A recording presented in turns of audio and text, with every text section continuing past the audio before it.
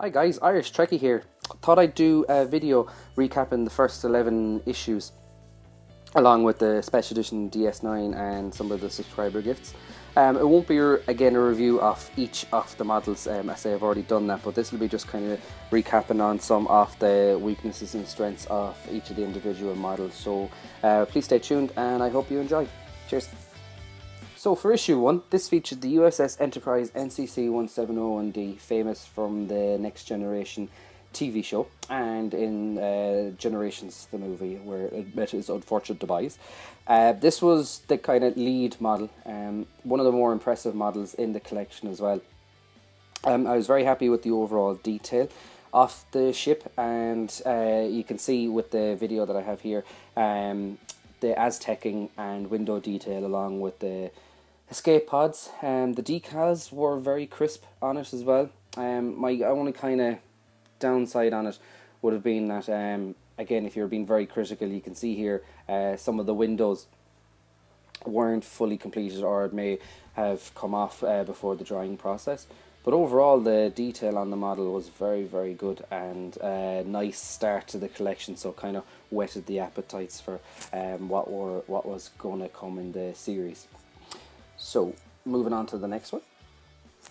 So for issue 2 then, we have the USS Enterprise NCC-1701.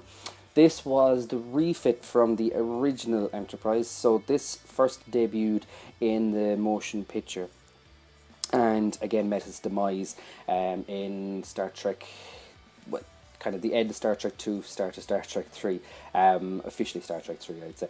But this was a nice model, different paint scheme than the Enterprise, so this was kind of more movie accurate. I would have liked to have seen maybe a little bit more detail, but the decaling was very good. You have the panelling along the top and underneath of the saucer section. There wasn't any overall issues with my model on this one.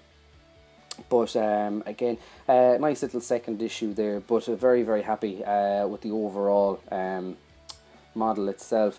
And again, the way that they have kind of designed the holders for these, none of the models have any kind of divots or holes in them where you have to place in a stand, bar the exception of the Borg sphere that I'll go through at the endish of this video. But you see, it just clamps onto the back of it, so you can take it off very easily and place it back on. But overall, this model was actually very, very nice. Just lacked maybe a little bit of detailing, but always good to get the NCC-170 represented there with this particular model. So moving on to issue 3. We have the Bird of Prey here now. Again, this featured quite heavily in the TV series and in the movies. A lot of different variations of this ship throughout the kind of canon history of Star Trek. This is very nicely detailed. This was one of the smaller scales in this series at the time. So again, it afforded the Eaglemoss to kind of put a lot of detail in this. Overall, there was nice weathering, nice detailing on the wings, on the underside, as well as the main front section of it. Overall, I was actually very happy with it. The only kind of downside is the way that it's architectured at the back. It's the only place for the stand to clip in, and again, any bit of a nudge or knock and it actually falls off. I don't know if you guys had the same on it, but again, they're not toys. You're not going to be taking them on and off to play with or anything like that. Or maybe some of you do. I'm not going to judge. But as you can see here, the weathering effect, the kind of life grime that would build up on a ship, on an active ship there, is very well replicated on it. But nice to see the Bird of Prey represented well, and again, good construction, good detailing, very nice addition to the series. So moving on to issue 4. So we have the NX-01 USS Enterprise, again made famous by the series Enterprise. This was one of the smaller scale ships again within the series, so again, that smaller scale affords a lot more detail to be housed on these models. So, as seen in the TV show itself, you have the unique kind of paint styling to this particular model. You do have Aztecing on it, when you shift it through the light, you see it kind of reflecting back. Decals are nice. You see the individual portholes here, reaction thrusters. Again, you have your drive pods, your warp nacelles, again accurately depicted as seen on the TV show itself. Very nice model. Again, kind of like the Bird of Prey, that is a little bit fiddly. Again, any bit of movement and it will kind of go, hence that's why I'm using the two hands here. But really nice model. They did justice to it, I believe.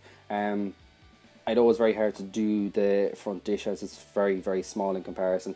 I think maybe a little bit more effort may have been put into that to kind of make it stand out a little bit more. But again, I'm only nitpicking.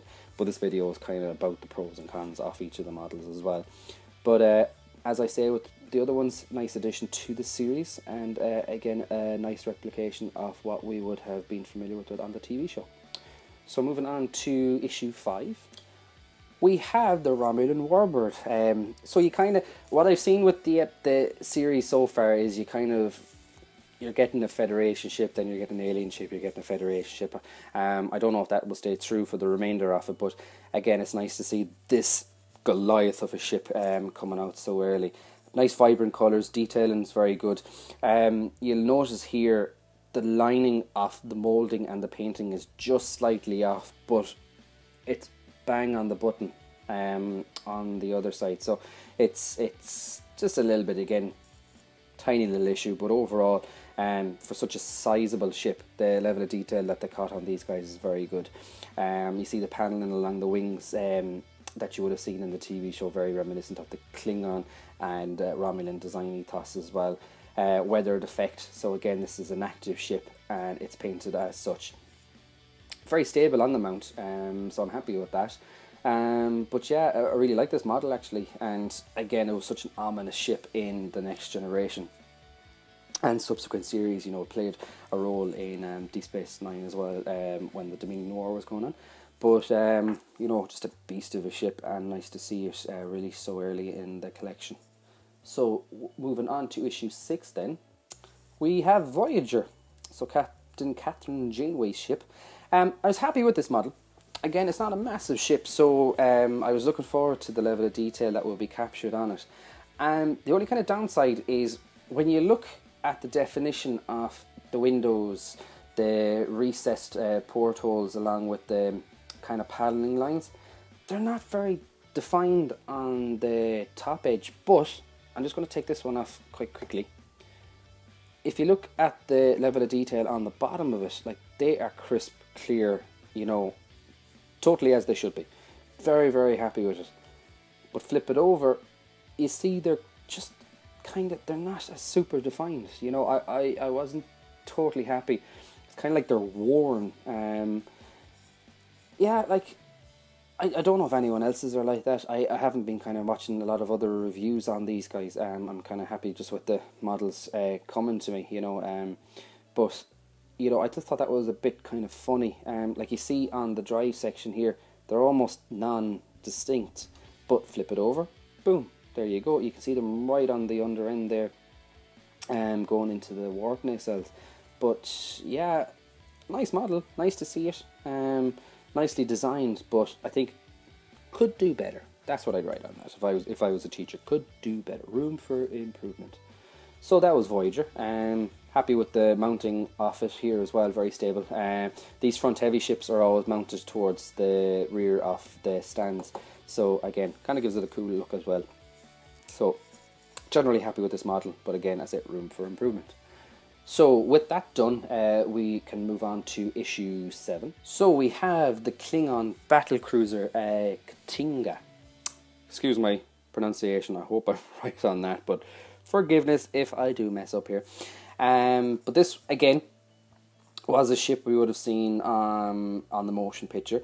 There was a little bit of internet back and forth where some of the press images showed a lot more colour, especially on the wings of this ship, but this is a film accurate model and the film had very, very basic colouring on it. Nice level of detail on it. I was actually very happy.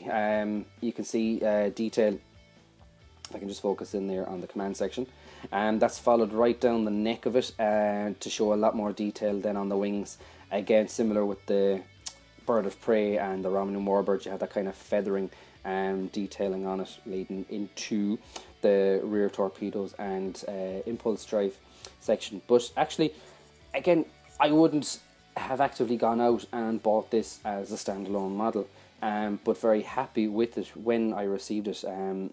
When you saw the kind of original versions of these, very basic, very plain, you know, no detail in it, but again, they picked the motion picture model to replicate here, and I think they did justice. So that's your Klingon battle cruiser. So I hope you guys like that as well. Actually, yeah, pretty happy with that particular model. So from there, we went on to issue 8. So issue 8 was the USS Excelsior NCC 2000. This was the ship captained by Sulu. We would have seen this in Undiscovered Country on the big screen. This is one of my favourite ships. I was always going to be nitpicking this particular model. I think they've done an alright job. Overall, the level of detail on it, the accuracy of the model, I think is very, very good. Some of the kind of weaknesses of it, I just have to kind of take it out here. Again, it's very stable on the stand again, so that's kind of happy. The deflector, yeah, it's just a painted circle in there, and I don't think it's painted very, very well. And there's a slight kind of lip here, you can see it kind of casting a shadow when I move it in the light. They're the kind of 2 down points on this particular model of mine. Yeah, like I said, it's actually 3. You see the definition of the rear shuttle bay, or lack thereof. It's very hard. If you move it around, you may see it, but again, could do better on that side of things. Overall, I was actually very happy with the model. I was looking forward to seeing what they would be doing with it. The captured windows, the paneling lines, there's some Aztecing on it as well. The nacelles are kind of straight and true, if I can get my pronunciation correctly. Bit of give on them, but you're always going to have that with these things that are so long. But a nice addition to the collection. But again, there's always kind of room for improvement. You're always going to find something wrong with these guys. But thankfully, there's more things right than there is wrong. So I think the overall impression of these models, a lot of the subscribers are happy for them.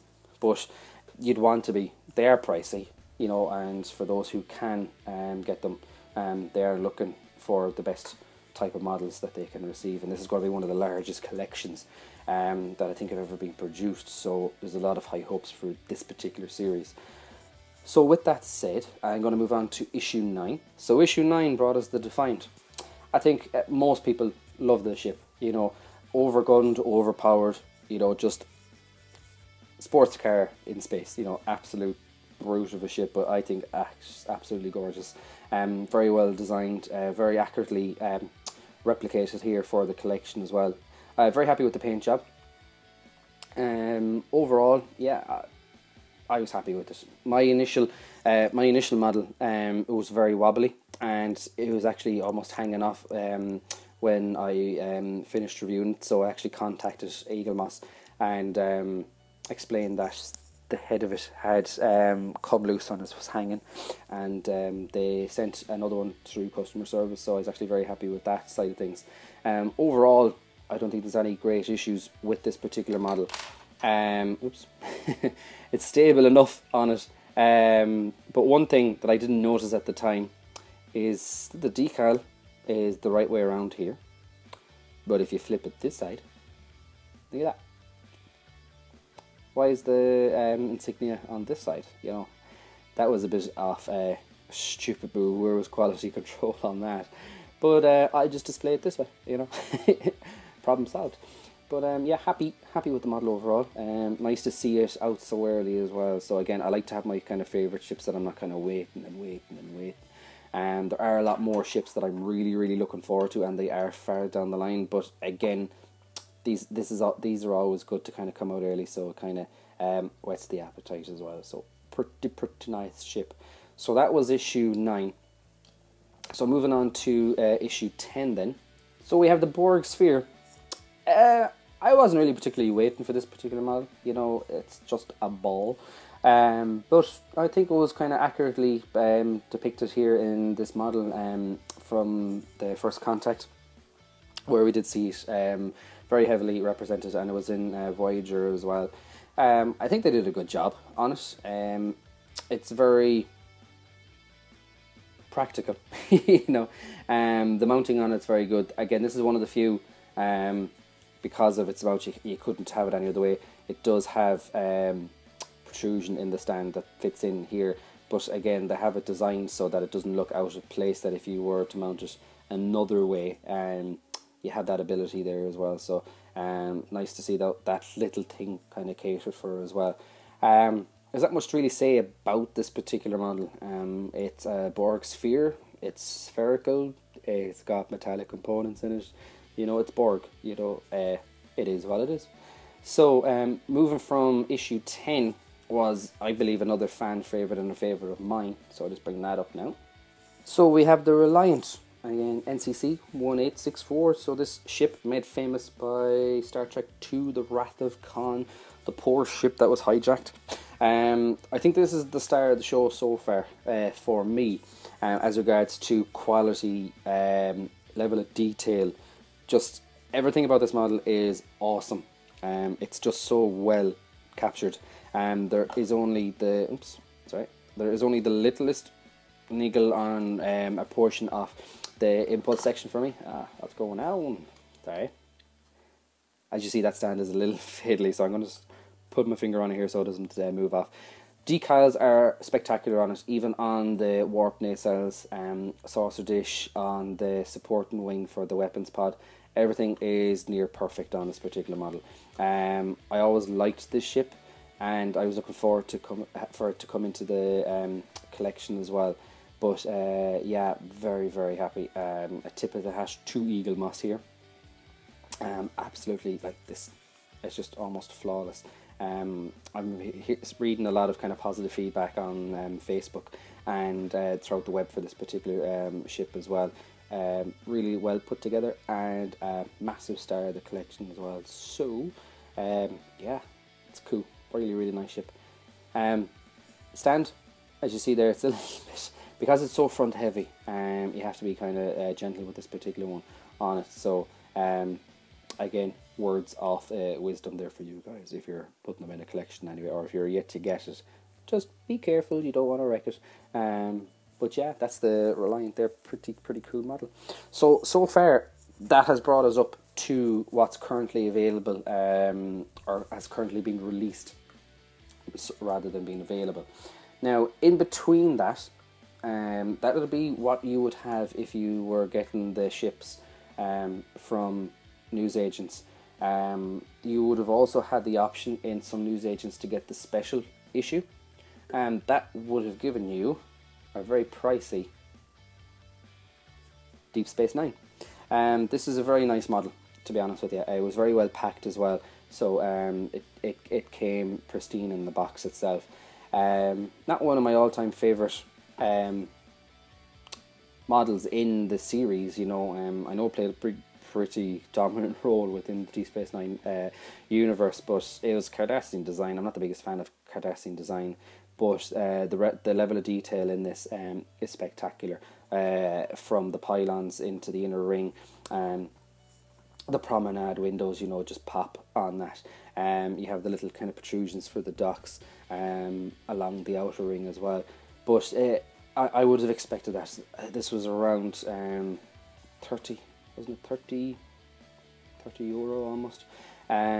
So it was pricey, but for the collection you have to have it. You know, as a subscriber, you have to have it. You don't want an incomplete collection where possible. But yeah, I was very happy with it when it came. And they are promoting that J.J. Abrams' USS Enterprise will be the next special issue, and they haven't confirmed, but they've also said that the Vengeance, they're hoping for the USS Vengeance to be a special edition as well. Now, I actually like those Star Trek movies. I know there's not a lot of love for them, but I like the ship, and I'm very looking forward to the Vengeance as well, because there has been some portrayals of that through Hot Wheels, I think, and a couple of other companies, and they haven't been great. So I have high hopes for if they do the Vengeance as well. So looking forward to that. So that's your Deep Space Nine. So that's the first special issue that's come out. So we'll see what the next one is. Hopefully it's as good as it. We know what it is, but hopefully it's as good as it. So if you were subscribing, you would also be eligible for the subscribers gifts. Okay, so far I've gotten 2. I'm just going to get it here, so rather than you having looking at a blank screen. We have the dedication plaque for the USS Enterprise, and this is heavy and it's very well made. This is accurate to what was on the bridge of the Enterprise D on the TV show. So the level, kind of the inside joke, not so much joke on the show, but they actually had cast and crew members' names here, like Gene Roddenberry, Rick Berman, Michael Okuda as well, who did all the skins for the control panels, rather than actual kind of fictitious names. But again, everything is etched in. Everything about this is actually really good. It's a nice kind of little centerpiece for the collection itself as well. They are very, very solid, and this came fairly early in the collection as well.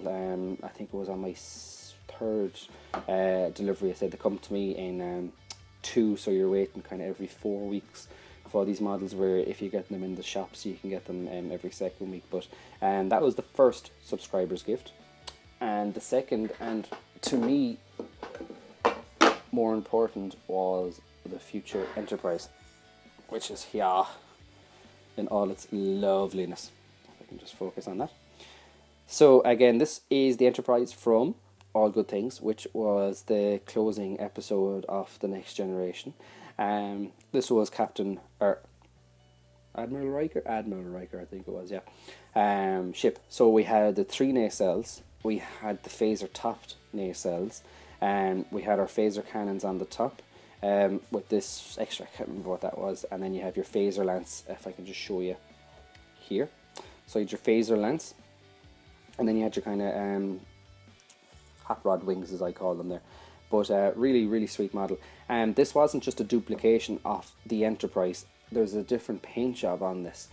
But yeah, I was very happy. One of the things that I've seen on other replications of this model is that there's a red ring that goes around the front, the phaser banks, in front and behind. That wasn't done on this. I don't know if it was missed or if it just couldn't be done, but it would have been nice just to see it. I think they were using stock image from another series on their website, because it was on that image. But again, no biggie on it. But I was very happy to get this. Would have liked to have had a magazine with it that you got with all the other issues, but because it was just a subscriber's gift, it was just the model itself. But yeah, that was pretty cool. So that kind of stands right in the centre of my collection. Very happy with that guy, and I was one of the reasons why I was subscribing as well. I didn't want to miss any issues, but this was a good motivation. One of the subscriber gifts as well is going to be a large Borg cube that doubles as a lamp, so I'm looking forward to that. That's valued at around £20 sterling, so it'll be interesting to see it. I think it's pretty big as well, so that'll be pretty cool. So far that's all the models I have in this series. The next delivery I'll be getting will have the USS Thunderchild, which is an Akira class starship, and then there should also be the Jem'Hadar battlecruiser as well. So pretty much can't wait to get those. The sooner the better. The sooner the better. Some of the ships I am looking forward to. It'd be nice to get the USS Dauntless. That was the ship that was on Voyager, which gave you, which was used as a ruse to capture the crew and send them back to the Borg. But you can look that up through the Voyager history on that to give you some more details. The Bajoran Solar Sailor, if I can say that. Liked the ship in Deep Space Nine. Interested to see how they replicate it in the series. I'm sure there's going to be some assembly in that because it is very, very big. And some of the other ships that I'm looking forward to would be the Prometheus. They're also going to do the Nebula class. So that's the Enterprise with the sensor pod on it, and kind of like Next Generation reliant. pretty much. So that'll be pretty cool as well. They are still kind of adding a lot to the series. It's going to be 70 issues, hopefully, if not more as well. So there's going to be a massive cross-section of the ships throughout the series. So I'm looking forward to it, and hopefully I will be getting every one of these ships. So that concludes this totally... I hope you enjoyed, because it was totally ad-libbed. I don't script these guys. But yeah, that concludes my partial recap of the first 11 issues and subscribers' gifts. So let's look forward to the next 11. And again, guys, if you want me to focus on any of the models, or if you have any particular reviews you want me to do, just send me a comment. Or you can message me on Facebook or Twitter, and details are in the section below. But again, yeah, thanks for your support, and I hope you enjoyed the video, and please like, share and subscribe, means a lot, and have a great day. Stay classy. Bye bye.